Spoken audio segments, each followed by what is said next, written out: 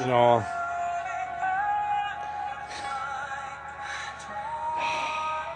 know, I made a story, okay, last week about this. About how Pence was talking about how he would like to get arms and stuff like that to the hands of the rebel group, stuff like that. So, to fund the groups and stuff like that, they're gonna take the fight to Maduro. So, or any other factions of the military and stuff like that works for Maduro right now that want to turn against Maduro.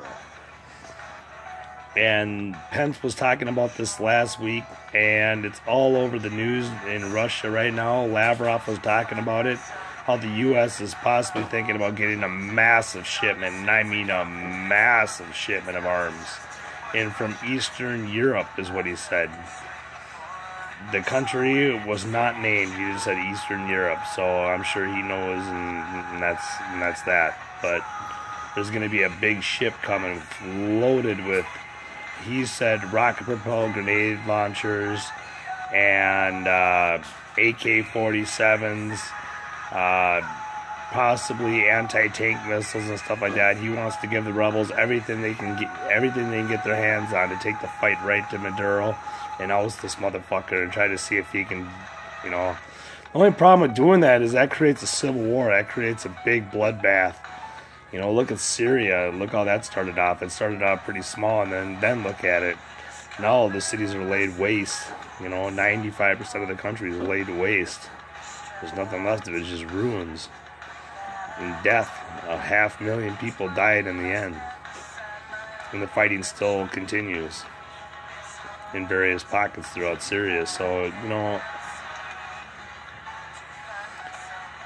look at Libya. Look what happened in Libya. There's no great government in Libya right now either. So, and there's not. I mean, once you overthrow Gaddafi, I mean, that's what's going to happen.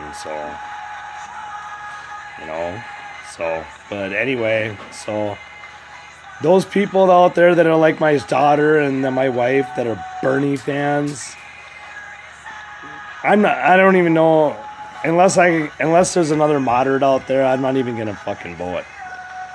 Cause you guys are pro Bernie, go Bernie 2020. I saw your post. I saw it.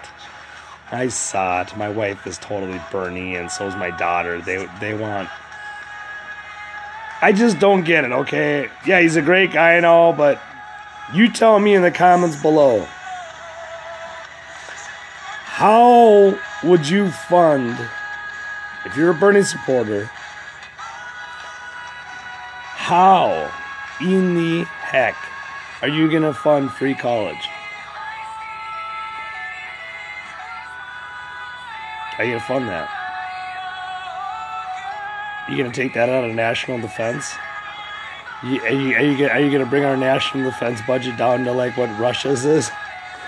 Where the only thing you really build, I mean, they still built some arms and stuff like that, don't get me wrong, and Putin's good at that, but building just doomsday weapons that is cheaper or what? Instead of all these, we spend a lot of money, don't get me wrong, we waste a lot of money and buy a lot of stealth stuff that we don't really need, but we're the country that has them all, and we build one every year. Every year we get a new stealth destroyer. God only knows what those cost.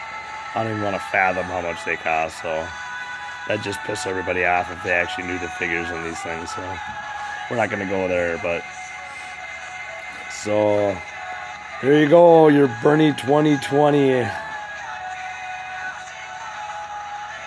Bernie's running, and you got Guaido saying, man, it ain't going to work.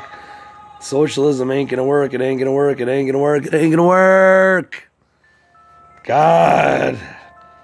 Some people out there, they just yeah, it will work. It will work. It's like talking to my wife. We don't talk about it because it's just there's no point. There's no point because then we just start a giant argument and stuff like that, and that just doesn't get anywhere. Then in the end, nobody wins, so it's fuck that.